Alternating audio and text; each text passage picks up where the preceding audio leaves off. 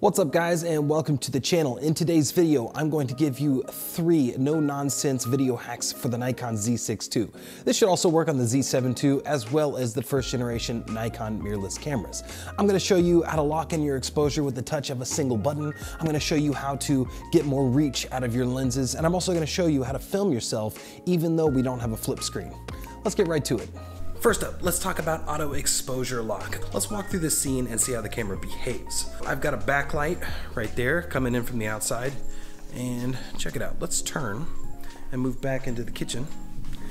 And you can see that the camera has automatically exposed for the changing light conditions. What if you want your exposure to remain the same throughout the entire scene? Let me show you how to set up the auto exposure lock shortcut. So I like to map this to the AF on button. To do that, we're going to open up our menu. All right, you're gonna tab down to the custom settings menu. We're gonna go down to G, the option for movie. And then you'll see custom controls. And then AF on, it's the second option on the left. And you wanna map this to auto exposure lock hold. The reason I like hold is when I press that button once, it stays in that mode until I press that button again. Hit OK, it should be mapped.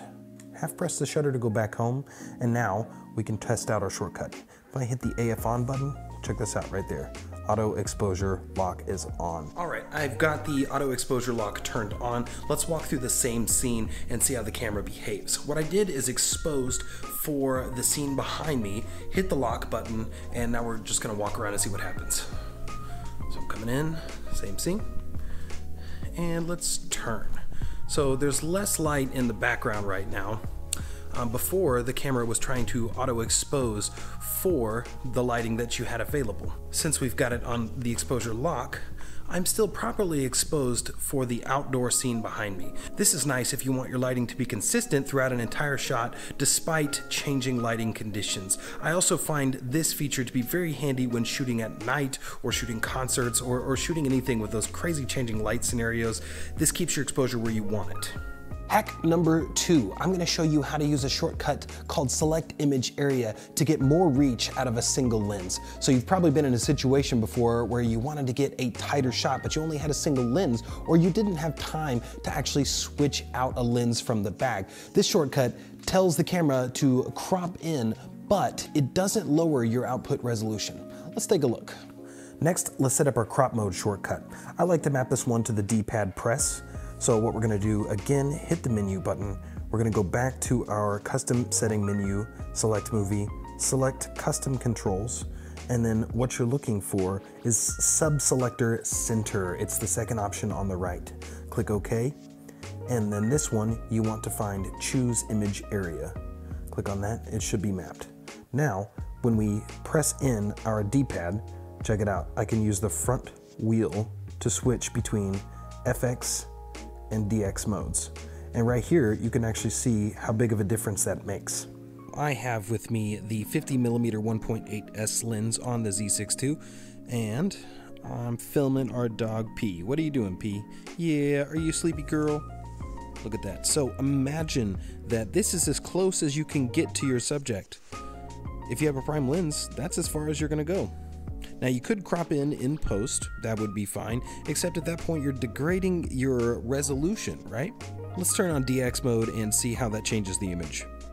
All right, I have DX mode turned on, and you can see we are much closer to the subject with this prime lens. It effectively applies something that seems like about a 1.3 times crop, and it allows you to get much closer.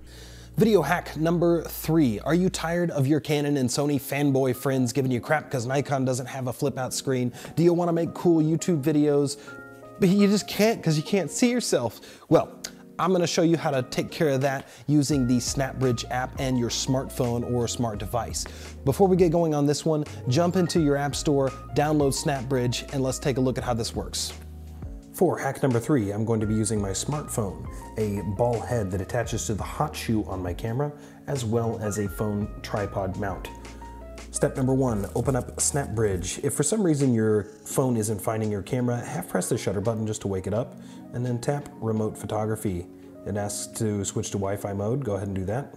Once the app gets connected, I went ahead and put the ball mount on top of my camera, the tripod mount on top of that, and I stuck the phone in the tripod. As you can see, I have a video monitoring solution even though I don't have a fancy flip out screen. And just like that, I'm famous. I've got a YouTube channel. I can film myself and see myself because I'm incredibly vain and need to see myself. But that being said, I really hope you guys have enjoyed this video talking about 3 video hacks for the Nikon Z6 II. You know, if you like what you saw, hit the like button down below, subscribe if you want to see more content, and I will see you in the next video. Bye.